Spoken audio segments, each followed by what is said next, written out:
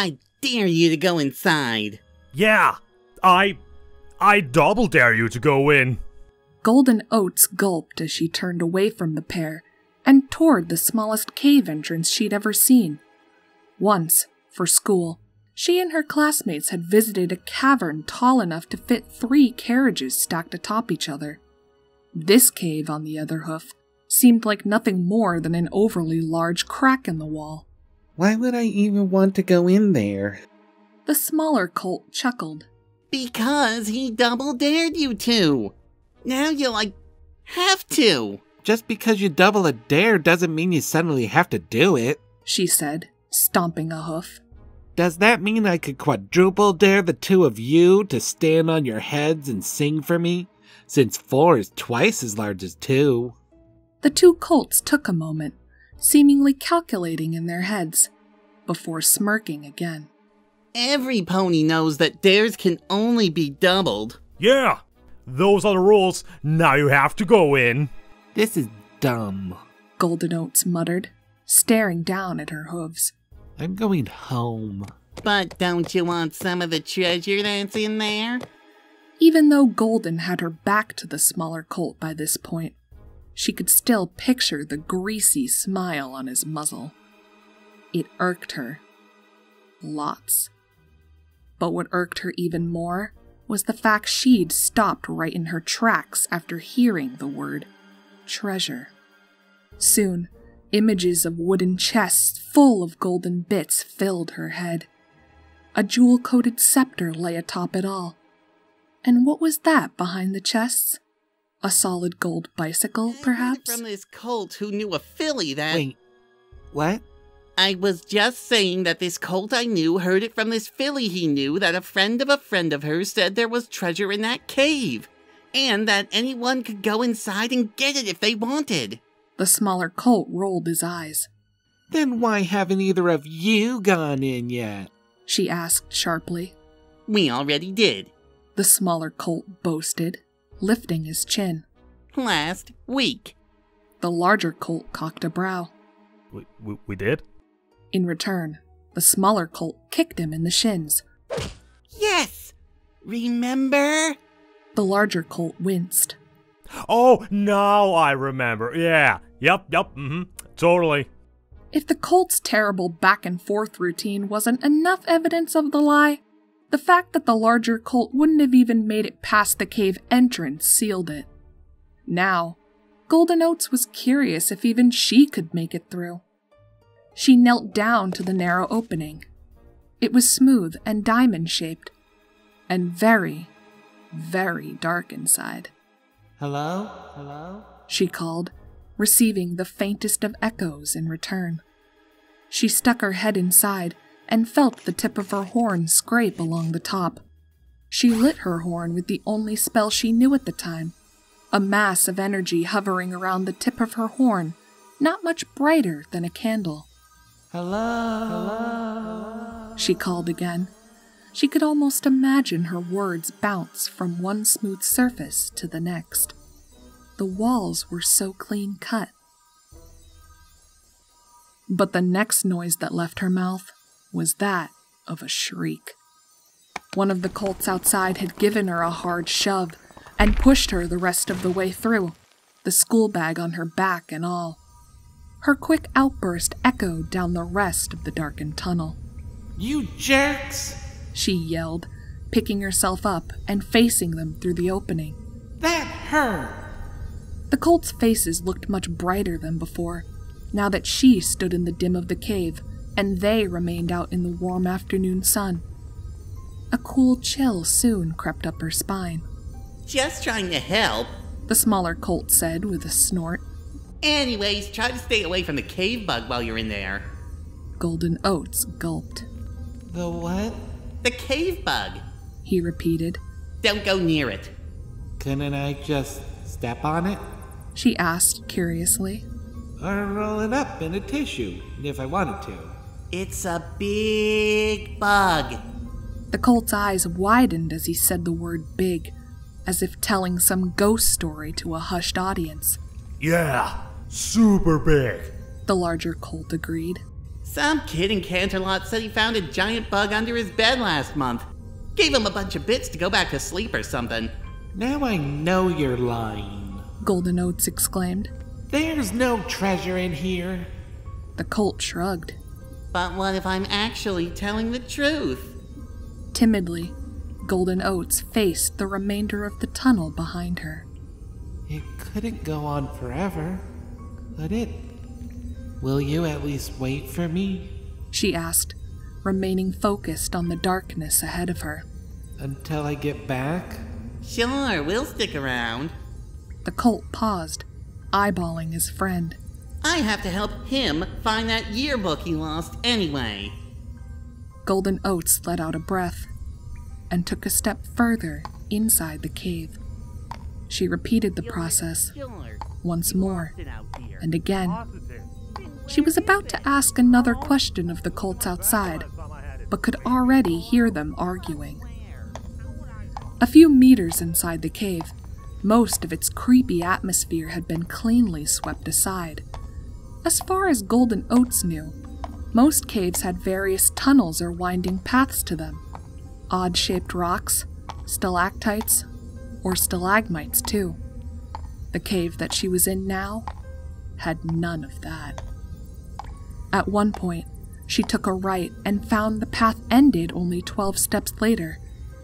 The same for when she took a random left and found the end of the path in less than 6 paces.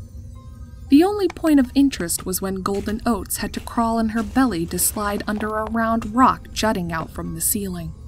Afterwards, she had to nab her school bag off the ground and drag it back to her. And just like that, Golden Oats reached the end of the cave. Just how long had she been marching alone in the dark? It felt like mere moments. 3 minutes tops. Her shoulders slumped, and she sighed. All this wait for nothing, she muttered to herself miserably, glancing around the small area. She half expected the 2 colts from school to hurriedly jump out from behind a rock to try and scare her. One of them dressed as a big nasty bug, perhaps. But no. She found there was no surprise laying in wait at the back of the cave for her after all. No treasure either. Only a dumb stone wall, she spat, shoving her hoof against the cool rock surface.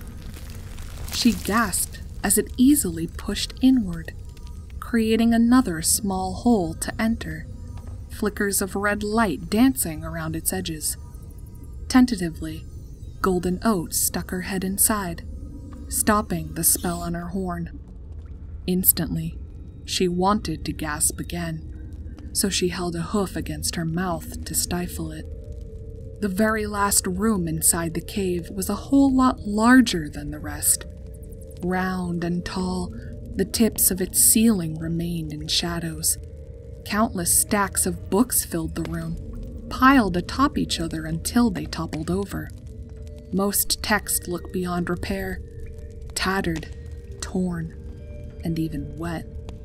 Taped up on the walls were dozens of large pictures, crude and childlike. Markers, paint, pencil and ink. A small fire burned on the floor well away from anything that might catch. It must have been magically made too, as no trail of smoke drifted off of it. From the room's small doorway, Golden Oats counted 4 mismatched rugs and 1 immense wooden desk at the very center of it all. 2 of its legs had been broken and replaced by thick stacks of books. 1 chair sat in front of it, and another behind. And in the chair behind the desk sat Miss Cheerilee? Golden Oats chirped, forgetting that she was trying to be quiet. It took Miss Cheerilee an awful long time to set the book in her hooves down. She kept glancing from its pages down to Golden Oats. She smiled, not showing her teeth. Her eyes remained half-lidded, and not as expressive as usual. Golden Oats, Cheerilee greeted warmly. How nice to see you again. Golden Oats was truly at a loss for words. What are you doing in here, Miss Cheerilee? Weren't you just at the school? You only dismissed us a few minutes ago. It doesn't take me long to get here. Cheerilee replied, her small smile never departing from her lips. If you know the right way in. Come, have a seat. She motioned to the chair in front of the desk. Golden Oats did as she was told, clambering onto a chair that felt as if it might fall into pieces at any moment. She knew the whole situation was strange. Beyond that, actually. But having Miss Cheerilee as her teacher over the last few years basically meant that if she asked something of you, you usually did it. Do you live here? Like, in here? Cheerilee laughed, not in the same bubbly laugh that Golden Oats had grown accustomed to. Oh no, I'll only be here for a short time, I think. So, you have a normal home, like most ponies? The question gave Cheerilee pause. I used to, yes, but I'm sure I'll find a permanent place soon. Now, in a higher position up on her chair, Golden Oats was able to make out the book Cheerilee had been glancing at before. It was their school's yearbook, left open on a particular page. Another yearbook lay underneath that one, from a school Golden Oats had heard of, but had never been to before. Have you finished your coloring project yet? Cheerilee asked her cheerfully. Golden Oats' face flushed. No. She grabbed her school bag and pulled out a half-finished drawing. I've only done the background and outline, really. I thought we had until Friday to hand it in. Cheerilee nabbed the drawing from her suddenly, bringing it close to her face. Her smile widened until dimples appeared. That is correct. I was only curious how you were coming along. A few students have already submitted them, you see. Without looking away from the drawing, Cheerilee held out a hoof, indicating the dozens of other child-made drawings taped to the walls. This is very good, Golden Oats. Rather pretty. Just like you. I'm sure it'll look even better once it's complete. Cheerilee was so focused on the picture before her that Golden Oats took the opportunity to lean across the desk and inspect the propped open yearbook. Another icy chill crept up her spine. Golden Oats could see her very own small picture near the bottom, and a much larger one of Miss Cheerilee at the top, circled in red marker, alongside the words, kind, sweet, loud. Golden Oats' mouth went as dry as dust. You're not really Miss Cheerilee, are you? Cheerilee kept the drawing covering her face, blocking her from view. The fur around her hooves holding the edges of the drawing flickered from purple to black in random intervals. Oh no, of course not. Cheerilee replied evenly. You wouldn't have entered if I pretended to be anyone else. It was strange how numb Golden Oats felt at that moment, as if she was somehow watching the scene and not actually participating in it.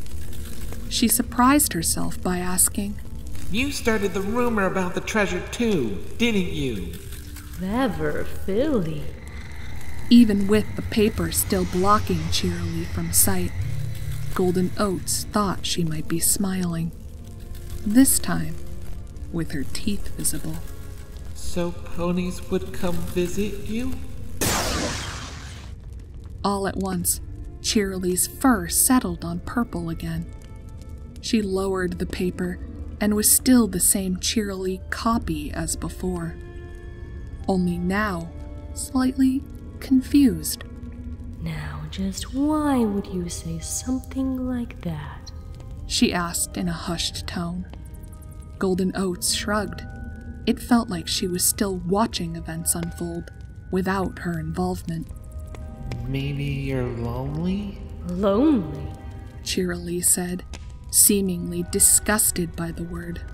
I have my books, I have my stories, I have my pictures, I have my memories. My many, many memories. There is only one other thing I need in this world to keep going, and... Have you thought about not living in a spooky dark cave? Golden Oats cut in. I think if you weren't so difficult to find, more ponies would come visit you. Neatly, gently, Cheerilee folded the drawing back up and set it at the corner of her desk. She looked away from the filly as her eyes shimmered, but only for a moment.